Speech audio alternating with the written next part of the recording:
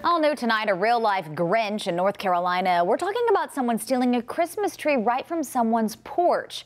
This video showing the crime in real time. A man walks up to the front lawn of a vet hospital and walks away with the tree. NBC Charlotte's Xavier Walton spoke with the people who work at that hospital, and he joins us now with the story. But you must not! The new version of a classic movie. I guess I could use a little social interaction. The Grinch already has a sequel in the making. The Davie County Sheriff's Office says this guy, who is as cuddly as a cactus, is the lead actor. The surveillance video is from the Country Veterinary Hospital in Mocksville, North Carolina.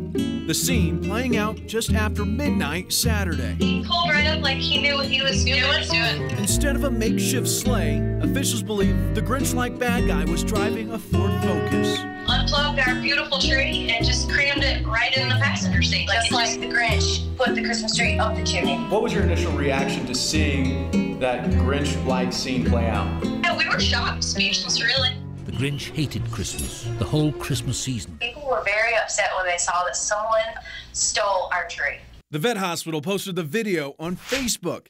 It was shared nearly 1,000 times. He might not have thought Santa was watching, but our cameras definitely were. Authorities say the suspect, as charming as an eel, drove off into the night. I don't know how he fit it in his little Ford Focus, but he did. He got off with one of the hospital's Christmas trees, but didn't rob them of anything else. We still have our Christmas spirit. Yeah. We're still full swing, ready for Christmas. He didn't break us. I'm Xavier Walton reporting for NBC Charlotte.